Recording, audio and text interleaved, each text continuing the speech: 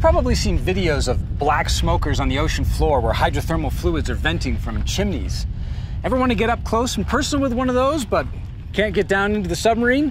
Well, there's a spot in Yellowstone National Park where you can actually see those sorts of features right at the surface. Welcome to Monument Geyser Basin, where chimney-like structures abound, very similar to what we might see on the ocean floor.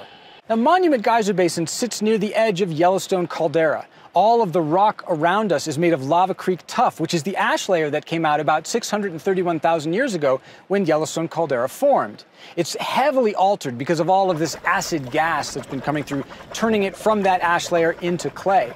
But how did these monuments form?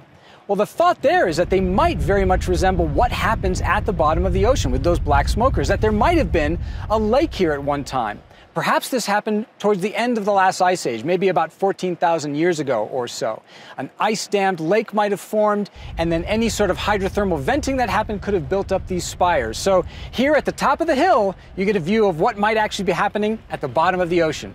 So that's the story from Monument Geyser Basin. Now let's talk about what happened in the last month in terms of seismic activity, ground deformation, and geyser activity. Well, the quietness of 2024 seems to have extended into the beginning of 2025. The University of Utah, which locates earthquakes in the Yellowstone region, identified just 56 earthquakes during the month. Now, the largest was a magnitude 3.7 that was located near the Norris Geyser Basin. That occurred right at the end of January, and it was followed by a series of almost 25 aftershocks. So about half the earthquakes of the month are right in this area. This is the same area where there was a swarm of earthquakes that occurred through the second half of 2022 and into some of 2023, and the 3.7 is the largest earthquake to have occurred in about 2 years in Yellowstone National Park. Still, this is pretty normal for the Yellowstone region, so we're looking at background levels of seismic activity during January. Turning now to ground deformation, this is vertical deformation at a site in Hayden Valley on the east side of the caldera.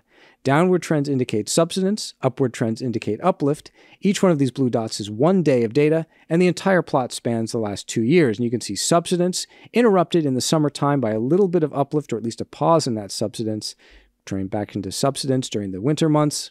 Uplift here, minor amount in 2024 summer, and then back into subsidence starting in about October.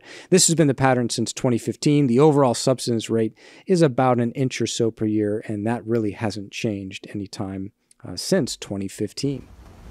Now looking at the world's tallest geyser, Steamboat Geyser in Norris Geyser Basin. It has not erupted this past month, but has lots and lots of minor activity. This is showing temperature in the geyser's outflow channel, and all of this up and down in the temperature record is minor eruptive activity. Unfortunately, the temperature record ends here in late January. That's because we lost connection with this particular site. But we know from other data, seismic data and acoustic data, it hasn't erupted yet. Nevertheless, all of this minor activity points to potentially a major eruption in the coming weeks. Well, that does it for the monthly update of the Yellowstone Volcano Observatory. If you enjoyed this, please hit like and subscribe down below. And remember, you can always drop us a line anytime. Either give us a question in the comments or send us an email. YVOWebteam, all one word, at usgs.gov. From Monument Geyser Basin, stay safe, stay healthy, and we will see you next time. Bye-bye.